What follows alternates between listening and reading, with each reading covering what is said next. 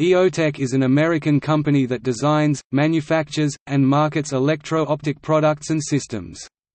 The company is headquartered in Ann Arbor, Michigan.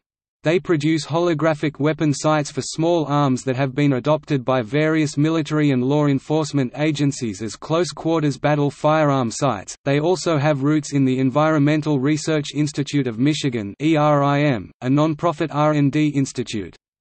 Of the many inventions by ERIM researchers, some were in the fields of synthetic aperture radar, laser holography, and aircraft head-up displays.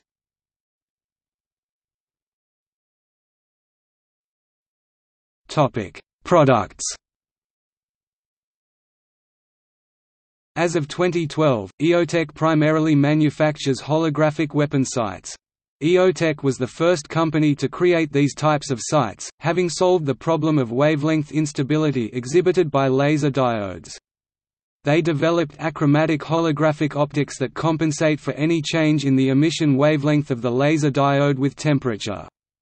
The sights are designed to be mounted on small arms via a MIL STD1913 Picatinny or Weaver rail, and powered by either AA, N or County Route 123 size batteries for up to 1,100 hours of runtime.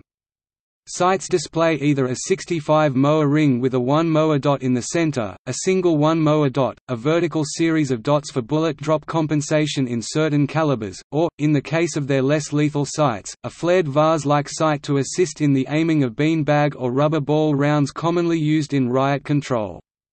Bushnell marketed the non-military versions under the brand name, Holosight. The EOTech 553 is in U.S. military service under the designation Su-231, PEQ and M553 in the commercial market. More recently, the U.S. military is also purchasing and issuing the newer EOTech EXPS-3 model, designated the Su-231A, PEQ. A specialty sight for the grenade launcher has also been accepted by the U.S. military with the designation Su-253, PEQ. Their first holographic sight was introduced in January 1996. An archery sight was discontinued in November 2004, in line with the company's desire to concentrate on military and law enforcement products. In 2015, the U.S. government sued EOTech for civil fraud, accusing it of covering up defects in the sights that it knew about as early as 2006. The first defect was thermal drift, which causes the aiming point to shift in high or low temperatures by as much as 12 at 300 yards. The second was moisture incursion, or reticle fade, which causes the viewing glass to fog up and the aiming point to lose brightness. EOTech settled for $25.6 million, and fixed the moisture incursion defect. However, as of April 2016 it reported that it could not cure the thermal drift defect. Thousands of EOTech sights are used by federal law enforcement and military, including special forces.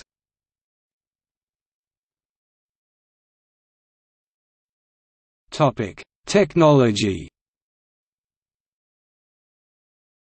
Unlike reflector sights, the holographic weapon sight does not use a reflected reticle system.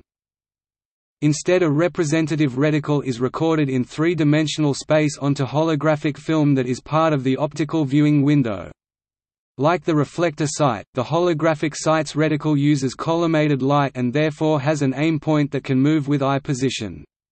This is compensated for by having a holographic image that is set at a finite distance, in this case around 100 yards.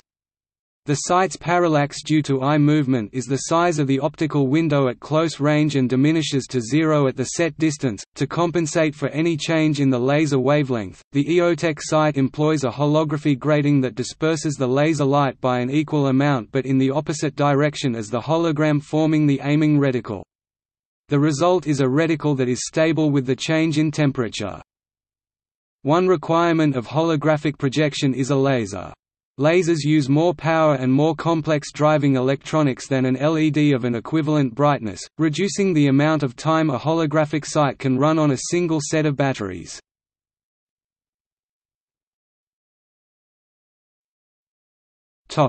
See also: Aimpoint AB, Trigicon, Elkin, ITL Mars.